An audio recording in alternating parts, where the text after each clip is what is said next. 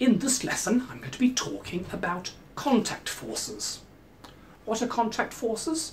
They are forces you get whenever something, material, touches another thing. They can be between one solid and another, like normal force or friction, or they can be between a fluid and a solid, such as drag or air pressure or buoyancy. Now, these are not fundamental forces of nature like electromagnetism or gravity.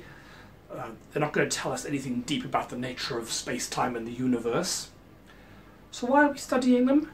It's because they're enormously practically useful. They are around us all the time. As I stand here in front of the camera, there's a whole bunch of contact forces acting on me. There's air pressure pushing on my skin, allowing me to breathe and to talk. There's a normal force from the ground holding me up. There's friction, which means my clothes don't just fall off me. So you really need to understand these forces to know everyday life how things are going on. So they're very practically useful. Because they're not fundamental forces, they depend on incredibly complicated interactions between surfaces, which means you can't often write down a simple, elegant and perfectly accurate equation for them.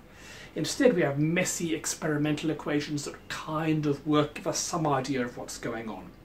It's the best we've got, but it's enough to get us a long way. Now, before we go any further, we're going to need a mathematical concept of work. Work is a way of calculating the energy needed to do something, and it's calculated as force times distance.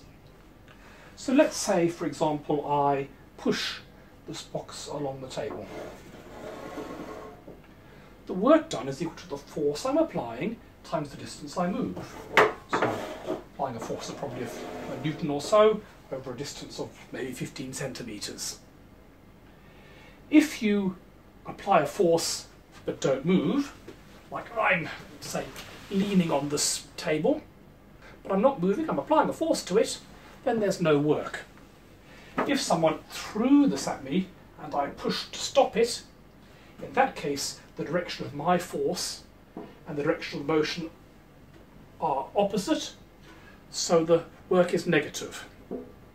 Technically speaking, you calculate it by looking at the vector force and the vector motion and doing the dot product of the two, which is the strength of one times the strength of the other times the cosine of the angle between them.